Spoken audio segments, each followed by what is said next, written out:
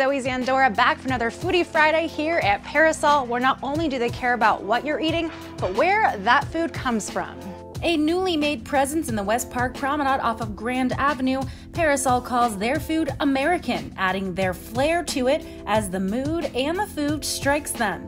Parasol is kind of a reference to an appreciation or a respect to all food, everything under the umbrella, if you will.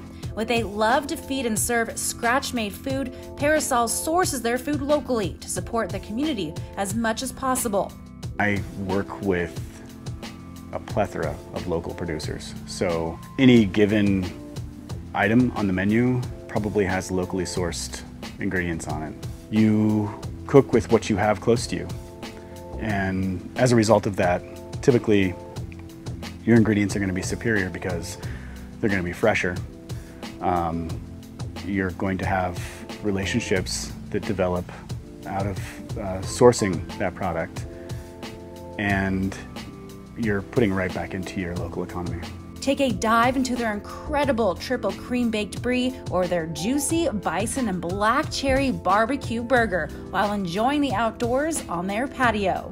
We serve a Reuben sandwich that's incredibly popular during lunch, and that is made with Wagyu beef from Belgrade, Montana. As far as dessert goes, that menu is always changing with the season. I feel that a dessert should accommodate the weather. Right now we're serving a summer cobbler.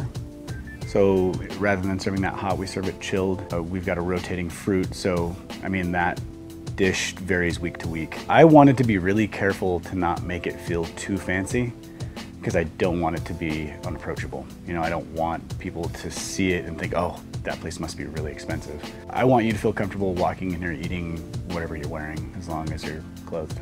Yeah. Well, it's truly an amazing experience here at Parasol, whether you're dining out on the patio or in here at the chef's table. So I'm gonna dive in and finish my amazing sandwich. Cheers.